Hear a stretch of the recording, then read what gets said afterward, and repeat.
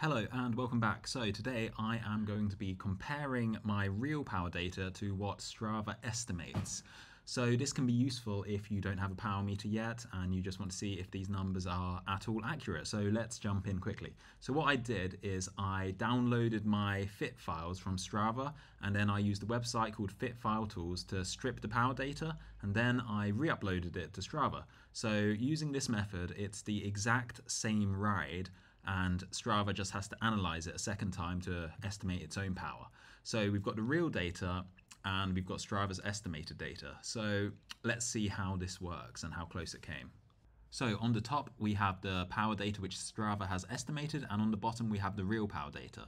So both rides are exactly the same, but the top ride, the Strava estimated power, is 187 watts, and then the real power data is 191 watts. So to be honest, it's not bad. It's pretty similar. So the difference is only 7 watts, which really isn't too bad. So I thought I would repeat this experiment with more of my rides. So I did the same process with 10 other rides, and I put all the information into a spreadsheet. So we've got the average power here and the estimated power here, and then I worked out the percentage increase or decrease on it. Generally, it seems to be quite close, within 3 or 4%, but there's some major outliers here, and it seems the outliers tend to be on much shorter rides with a lower average power. In terms of the real wattage difference, it's normally within 10 or 20 watts, which isn't actually that bad. It's better than I thought it would be. But in terms of percentage, it's even a bit lower. So yeah, overall, I was quite surprised at how accurate Strava's estimated power is. I thought it would be really far off. Obviously, this is going to vary based on how accurate the information you give to Strava is.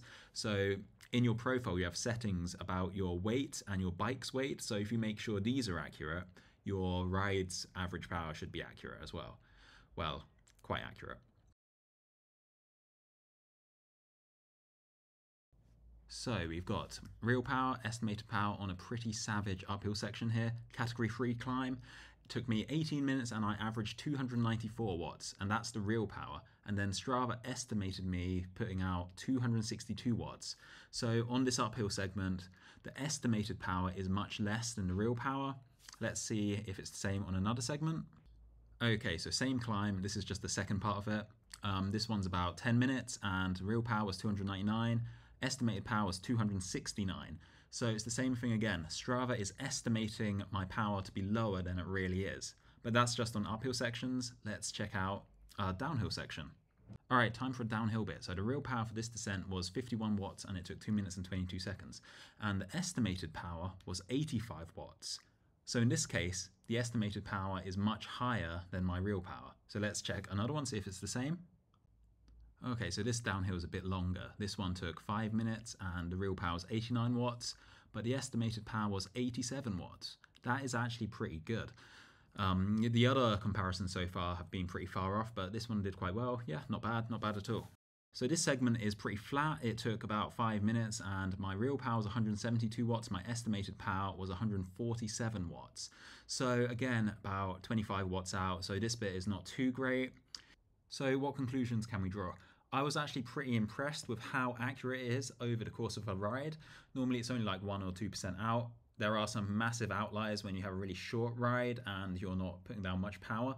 So it seems when your power is higher, it tends to be a bit more accurate, or if you're on a longer ride, it seems more accurate.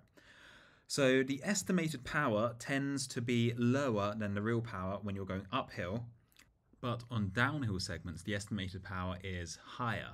Not by much, but a bit higher. And then finally, on the flat segments, the estimated power is lower. Obviously, this might vary depending on your weight and how aerodynamic you are. So if you want to try this yourself, then feel free to give it a go. It'll be quite interesting to see what everyone else gets. So Strava takes into account your weight and your bike's weight, but it doesn't take into account your height. So that means it doesn't know anything about how aerodynamic you are. So maybe in the future that's something Strava could add in. Maybe that would make the estimated power more accurate. So overall, I would say it's definitely worth getting a power meter because you can actually see your instantaneous power, but with Strava's estimated power, you've got to wait until after your ride to see it. So yeah, power meters these days are definitely getting a lot cheaper, so I'd definitely recommend trying to pick one up. It really helps you, especially when you're doing like a long uphill segment and you want to make it to the top without blowing up. So overall, I think it was quite interesting how Strava's estimated power is. It's something I wanted to know for a while. I think if you keep most of the metrics the same between your rides, it can be quite useful just to see if you're getting stronger overall. So yeah, that's it for this video. I hope you found it interesting. If you like it, please hit the like button, and if you want to see more, please subscribe. Thank you for watching.